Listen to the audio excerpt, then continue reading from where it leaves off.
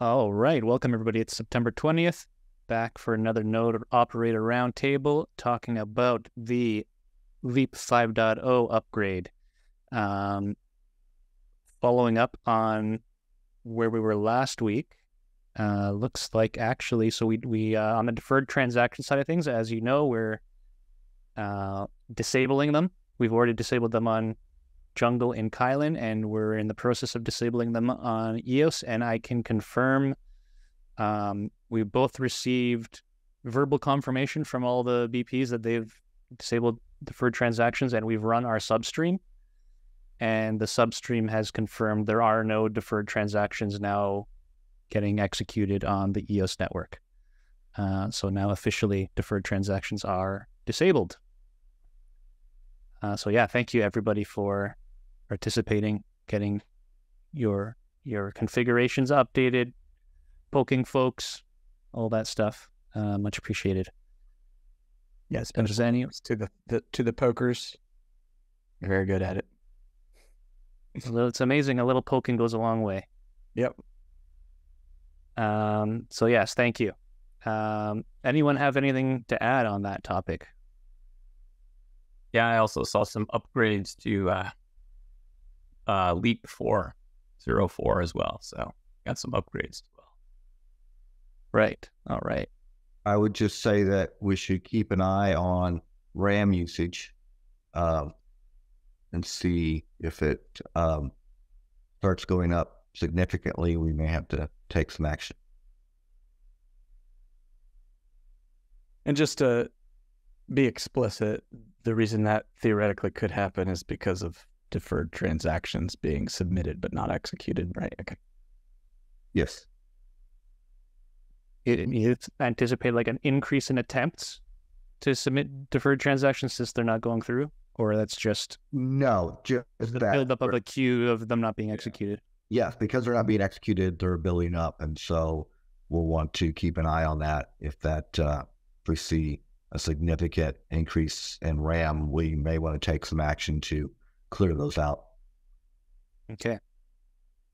And I've not heard any rumblings from anybody impacted negatively from the absence of deferred transactions. I don't know if, do we have anyone from EOS support on the line?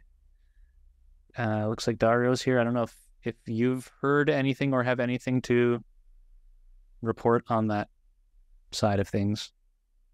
No, all good from our side, yeah. Cool.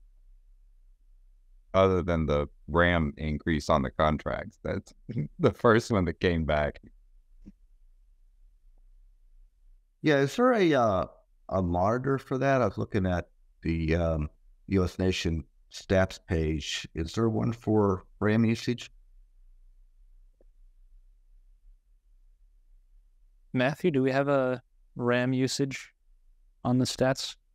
We have an internal one. I don't know if there's a public one. Okay. Well, we'll keep an eye out on it, and maybe we can share our reporting periodically. All right, cool. All right.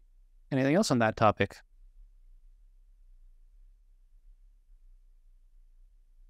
All right, let's move on then to early API node testing for Leap. Don't have much in here.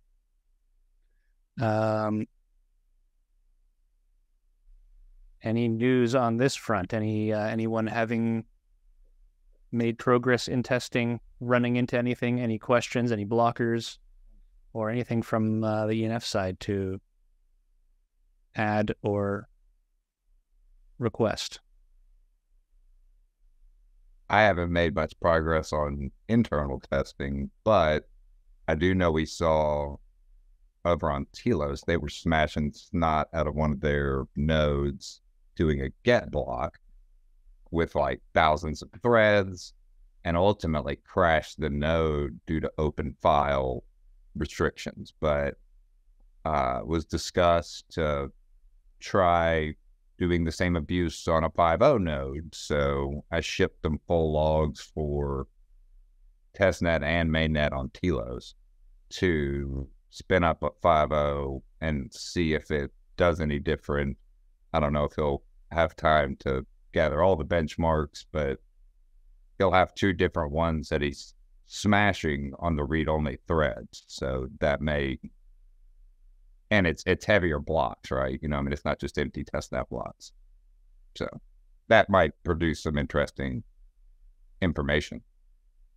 Yeah, we improved handling of running out of file handles. I believe that's in 5.0. I don't believe that's in 4.0. And so, yeah, it'll be very interesting. Is that in the pre-release 5.0 that Yes. we would be running? Okay, so that API test version.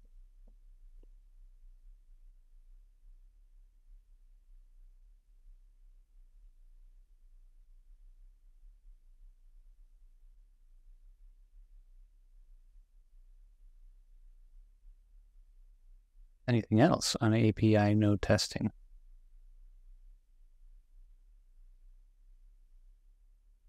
Yeah, and I haven't spun that up yet. Okay. Well, this may be a short one today. And Brian, anything from your side or Eric to add? You know, on this, I'll just say, like, we did make some updates to this document. So if folks do give it another look when they have a chance, you know, has been updated.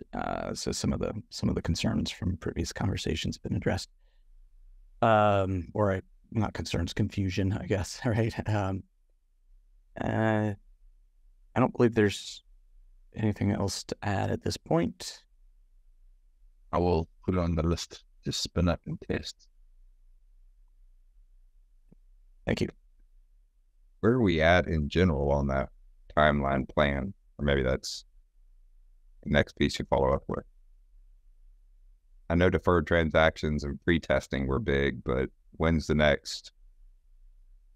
I don't know. Oh, right. So next up would be a release candidate one. All right. At this point, we've kind of done, you know, that pre-work of, you know, around deferred transactions. And so next up is actually having a release that people can, you know.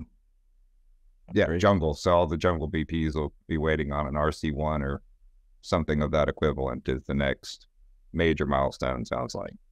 Right.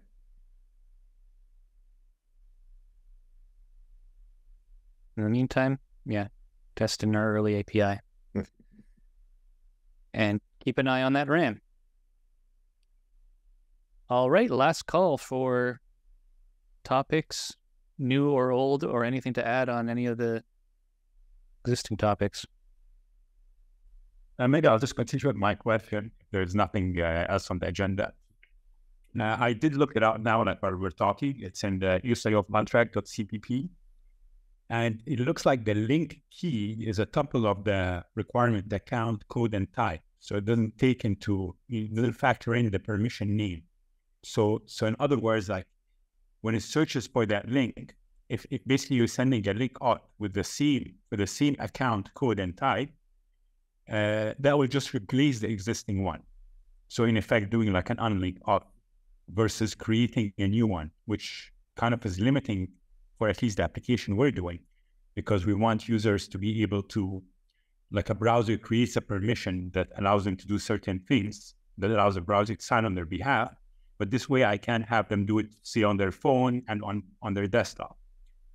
It's not here, I can kind of explain more. I was just wondering if there's any potential other way to allow that kind of behavior.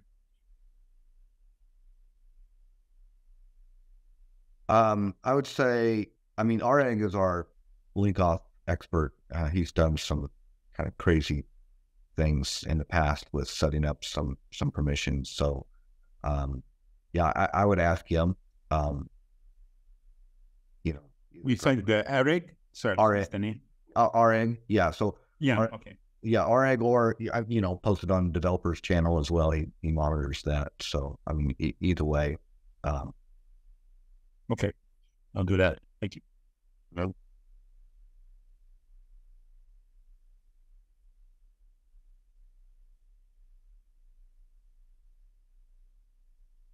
Anything else? I'll just do a shameless plug. Pomelo Season 7 applications open today. So if you're participating, get those applications in. And otherwise, look forward to donations in 1 week from today. I'll say thanks to Kevin. He helped squeeze out a hot fix that fixes some problems with nodes. So he's just an awesome man to squeeze in some state history fixes, because I'm still breaking them on the reg.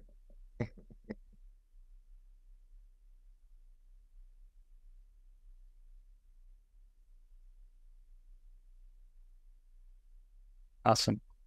All right. Well, thank you, everybody. Thank you, Kevin. Thank you, everybody else. And have an awesome day. Cheers, everyone. Take care.